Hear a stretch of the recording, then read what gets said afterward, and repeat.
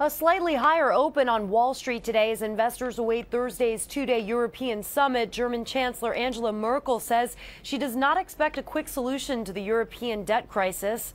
Despite a weaker job market and a likely recession in Europe, new numbers from the Commerce Department show as companies purchased more durable goods in May. It's the first increase in 3 months and a sign the economy may be expanding.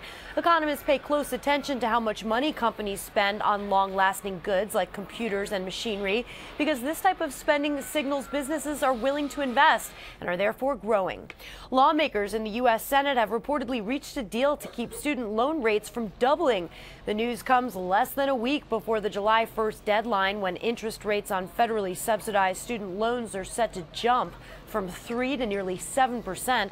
The White House says it's pleased with the deal. Democrats and Republicans have reached and hopes Congress will hurry to send over the bill so the president can sign it.